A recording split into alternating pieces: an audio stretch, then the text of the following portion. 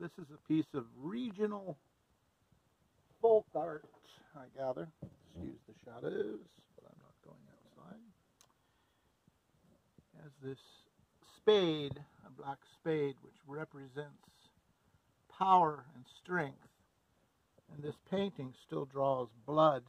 It's banded on the inner edge here with barbed wire. And the girl said, I was asking her if she knew anything about it, and she said no. But there was a barb right here that's sticking out. She cut herself on it and bled. And it's this is a Colt Navy 36 caliber, made between 1916 and 1918.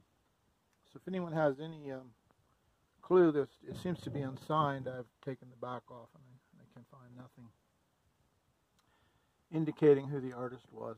And I think it's interesting that it's wrapped in vines as if it's, laying there in misuse, and yet this is a representation of strength and power. So it's kind of like at rest and yet, beware. And it's interesting, you can see this shading, this cross shading. It bleeds through the center of the heart. It's left, as you can probably see. This camera's acting very peculiar.